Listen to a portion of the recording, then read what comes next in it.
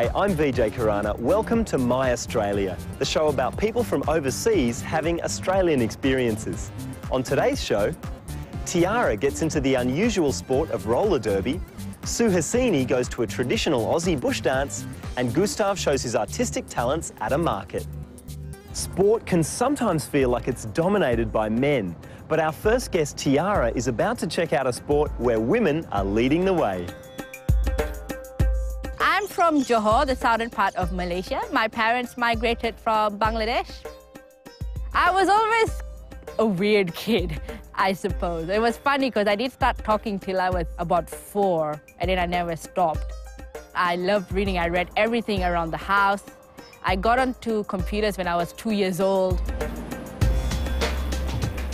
I came here to do a degree in creative industries. And then after the degree ended, I started doing performing work and some opportunities came up. So I hung around and explored them further. Mark and I met in college. He's an Australian student. He came from Toowoomba. And we've been together about 4 years. We live right near the river, so there's a city cat, there's buses nearby. It's very convenient, very easy to get around. I do performance art, and I incorporate things like burlesque and circus and physical theater and comedy, often to either relate personal stories about my life or things that I'm passionate about politically and socially. I've known I was queer since I was a teenager, but there wasn't a lot of resources you could go to find out more, especially in a country that's quite conservative. So when I came here, sort of trying to work that out for myself. At first, I wasn't quite sure where to go. I was a little worried someone might tell on me or it might cause trouble. But slowly I found that people here, firstly, they respect your privacy, and secondly, they're all really helpful and open. The audition form, like if you could change any part of your body, what would you change? I co-host a radio show called Megahertz, which is a feminist and women rights radio show. It's on a Brisbane community radio channel called 4ZZZ. In Australia, there are more opportunities for women to really be confident and outspoken. I think it's just a lot freer for women to really be themselves, and because you see all these other women getting out there taking on, you get inspired and you join them. We are at the Skateaway skating rink, half an hour away from Brisbane, because I'm going to try on roller derby for the first time.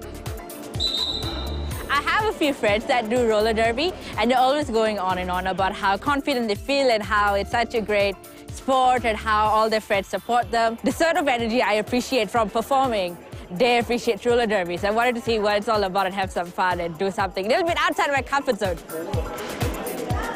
I know there's slammers and jammers, and there's one person with a symbol on their helmet that has to get through all the other people, and the other people have to stop them. And you also have the things about having your own costume and having a funny name, little tiny rules like that that just make it a lot more interesting than just a bunch of people on roller skates. I'm not very stable on skates, and I'm worried I might break a bone somewhere. I don't know, it's partly excited, but also partly scared.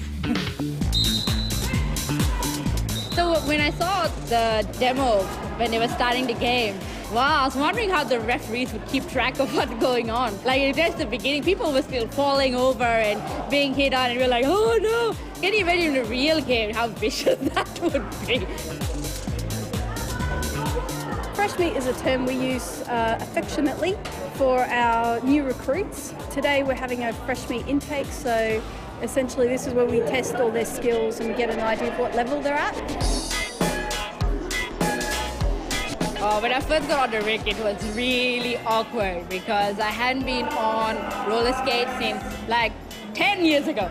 So trying to balance on the wheels and trying not to fall, and then you're trying to remember that you have to bend down and keep low. It's a little bit awkward, but I haven't fallen yet. It was quite intimidating and a little bit scary just trying to move around, and you sort of think, oh yeah, if you fall, you've got protection, but at the same time, you don't really want to fall. Bunny was trying to give me some advice, and she was saying about how when you're first starting, you think the wall will give you confidence, but sometimes it robs you of your confidence because you don't really know what your strengths are. She was talking about how I seem to be a lot better away from the wall. And it sounded like a thing for life, that sometimes you think the props or the crutches are helping you, but really they're sort of holding you back from just putting yourself out there. It's something to think about. You don't get judged on anything but, you know, your attitude when you're out on the track. So once you strap on skates, then we're all the same. Basically, it really just depends on, you know, how hard you hit and how much you can take a hit, really. Also, the amazing thing about roller derby is the more you play, the more comfortable you feel in hot pants.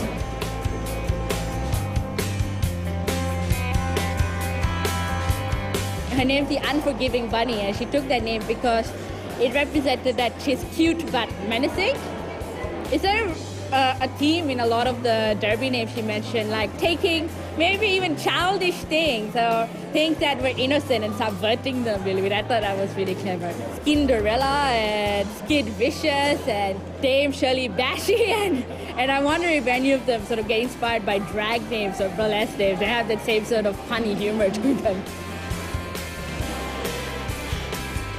Even the day before, I was thinking, oh no, what am I getting myself into? Because I was so worried I will injure myself or just, you know, be so behind that I wouldn't enjoy it. But, you know, it was good that the team and Bunny and everyone else was so helpful. You know, they were so friendly with newbies. And it was great to sort of see myself just get better at it. It gets a little bit easier as you go along, but my knees and my back are really starting to hurt. Because it's not every day that you walk around half bent.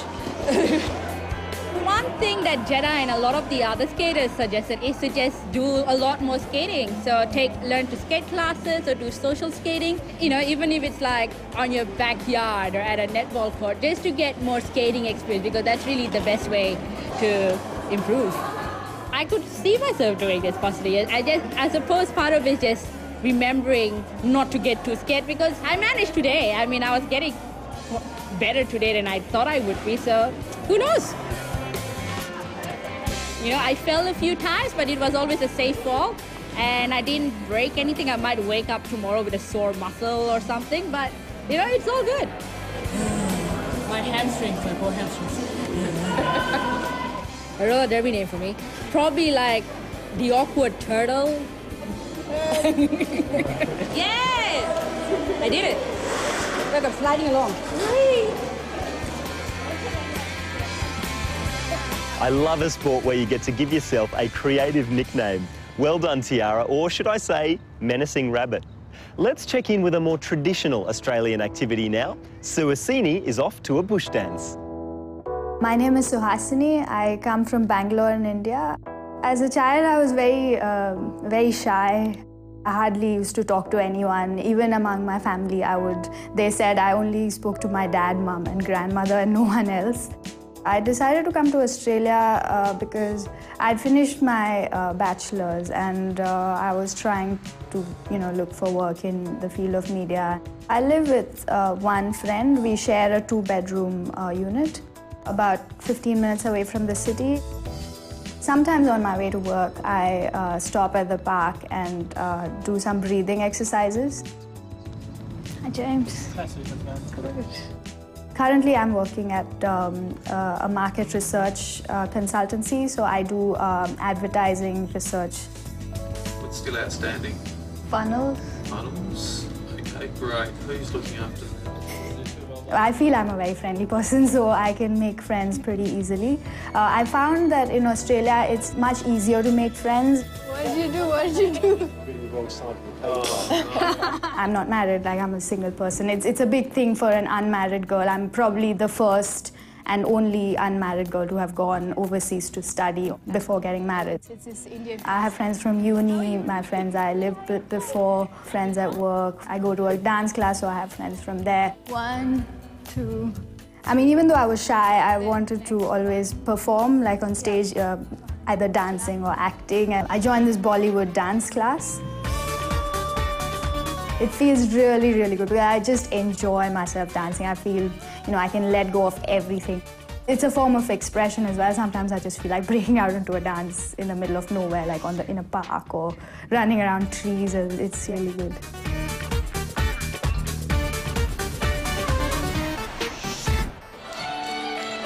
I've never been to a bush dance before. I mean, I do Bollywood dancing, but bush dance, I have no idea what it is. So yeah, I mean, I'm a bit nervous about that actually. I'm Damon. I'm Sue. And this is Ethan. Nice to meet you, Sue. Welcome to our bush dance. I mean, I love dancing, so any kind of dancing I'm like happy to do. So I'm really curious to find out what this dance is all about. That's easy. I hope to have a bit of fun and learn a bit more, mainly learn a bit more about Australian culture. Like I can see that people are dressed differently. I actually feel like I'm in a strange land now. I've never seen this kind of thing before, so I feel a little bit out of place. I've never actually participated in a fundraising event, so it should be good. I mean, this is for a neonatal ward. They're raising funds, so it's for a good cause. And I'm grateful to my family and friends that I've, never had any major problems in my life. So I would like to support as many causes as I can.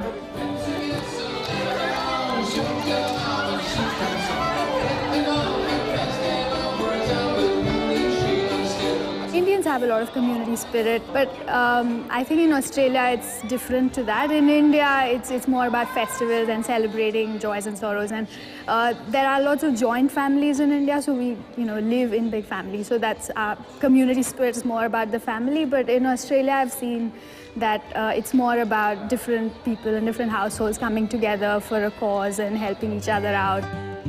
I mean, it's a bit of a cliche, the Australian mateship thing, but it really is. We're a community and people love getting together, support a good cause especially. There's a lot of people here who didn't know each other, but we're all sort of friends and family groups, extended family and people from mothers groups, people from who just saw the sign and decided to come along and support a really good cause. The atmosphere here is like really good. Lots of kids, lots of people, everyone's enjoying themselves. They're all here to support a cause, but it's mainly just about having fun and donating some money. And I think it's fantastic. Like I've never experienced anything like this before. It's great. Forward to some more dancing. Hopefully I can get a few Bollywood moves in there. There was a lot of cheesy stuff. Like in Bollywood we have screwing the light bulb. These guys have peeling the banana, so it's all good. Yeah, I'm having lots of fun. I want to keep going. Now, your job's a bit harder. Did you know the meaning is can't walk backwards? So when you go in, you're going to have to turn around and come back to face your partner. What do you do? The band were really good. They got people together and they taught us how to do the steps and got everyone to mingle with each other, change partners. So it was great. That's how I got to meet more people as well. So it was really good.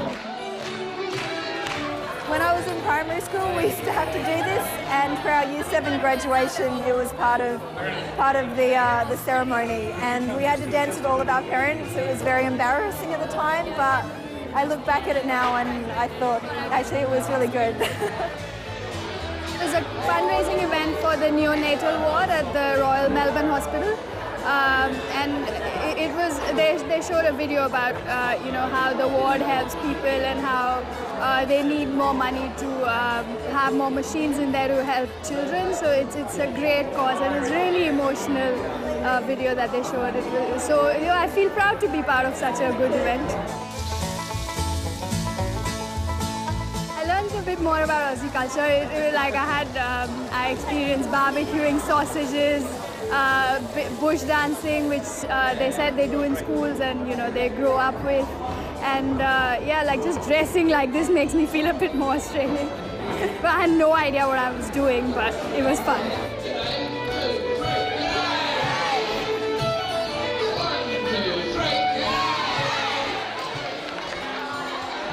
I think Suhasini went amazingly. I used to do this as a kid, and funnily enough, it's been a while, and she was teaching me how to do things, so she was amazing. Yeah. I've changed a lot in the last 5 years. I've changed physically. I have long hair now. I've become thinner. and I've changed mentally. I mean, I've become more outgoing. I've been able to fulfill some of my dreams like dancing and performing on stage. I've been able to fit a lot more into my life that I wanted to, so I feel much happier and more satisfied.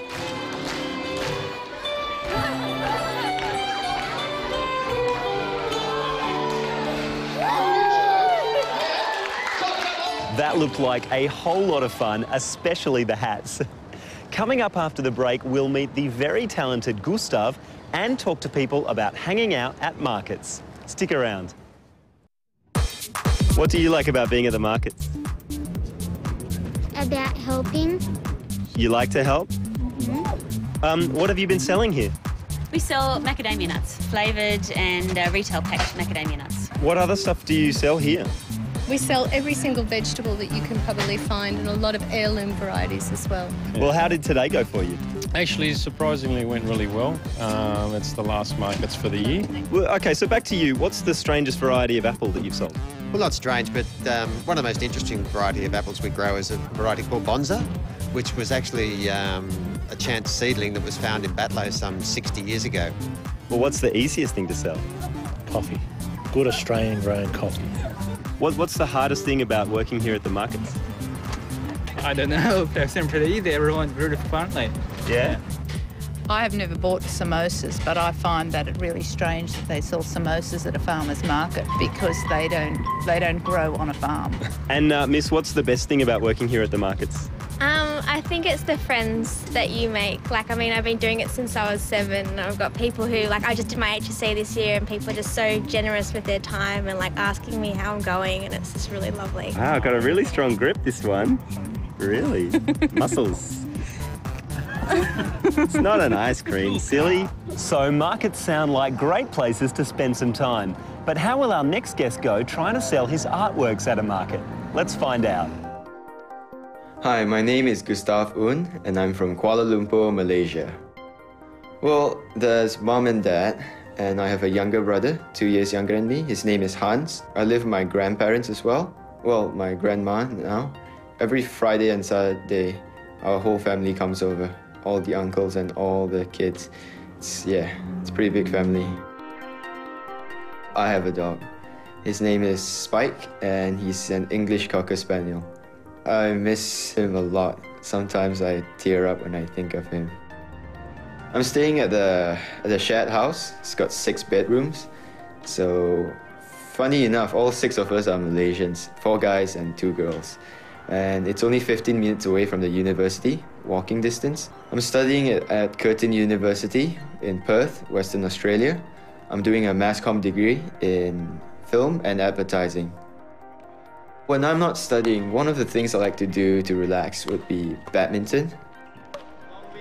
Wednesday and Fridays, we go to the tab, the uni tavern. It's really convenient, it's safe, and everyone there's a uni student, so yeah, it's a pretty comfortable, fun place to hang out. And of course, there is this one thing that, most Malaysians are familiar with, Dota. If you don't know what Dota is, find out. It's short for Defense of the Ancients. It gets very emotional sometimes. Friendships are put to the test. And you just keep going back for more.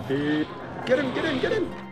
I got this idea of Australia, that Australia was more open, was more appreciative of the arts, of creativity, which Malaysia really just isn't. And I thought, okay, I was in the performing arts scene. If I wanted to grow more, I would come to Australia. It'll give me more opportunities. When I got here, I thought, okay, the things to bring with me. I definitely have to bring my brushes, my ink, my colors and rice paper. So I packed it all in. And when I got here, I discovered this place, Fremantle Markets. The Fremantle Markets is just amazing. You can find all sorts of art there. So I thought, okay, this is the place. This is the place to see where my art can take me. Hopefully we can sell some paintings. And I really don't know what's gonna happen, but smiles on my face, confidence in my strokes, and all will go well. Well, we're setting up early and we're going for the whole day. So hopefully people will take an interest in what I do because it's pretty different. It started in secondary school, high school, where one of my science teachers, his name is Mr. Chong, he sort of pulled us aside and he just announced in the class who would like to learn Chinese brush painting. And I thought, okay, I'll probably give it a shot because I'm Chinese. This is Kevin. We met earlier this year, and yeah, she'll be here helping me deal with the non-artistic aspects of setting up a booth and selling paintings. These are cherry blossoms. They're supposed to be pink, but this one's white. It's special. And yeah, bamboo and sparrows. This is my signature painting. Well, it's my signature flower, I guess. These are actually chrysanthemums. Now, chrysanthemums don't normally come in green or blue, but, well, if Mr. Chong has taught me anything, it's, don't be a copycat. Don't do things the way they've always done it, because then you're not an artist. You're just a copycat. You're a good replicator, not an artist.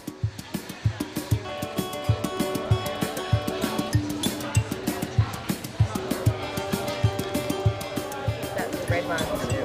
This one? Yeah. Thank you. For sale.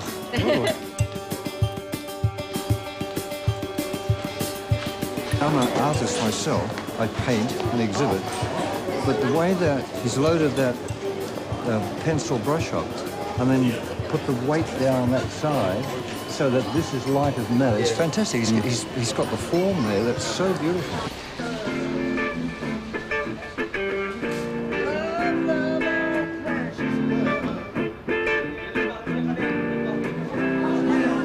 These are chrysanthemums.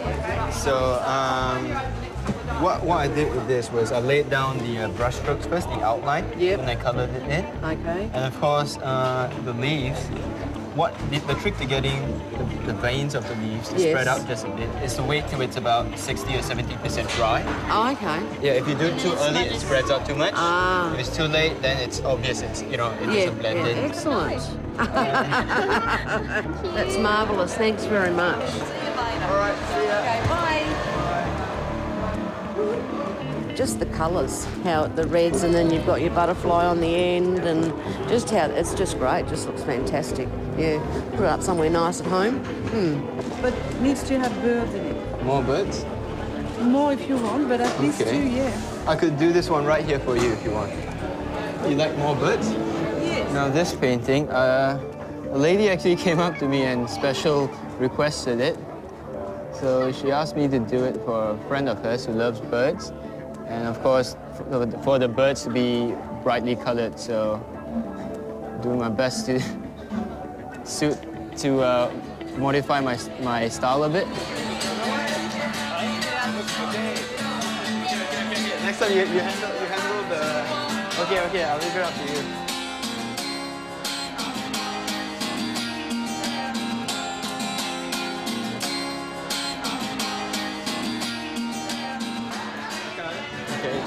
Thank you.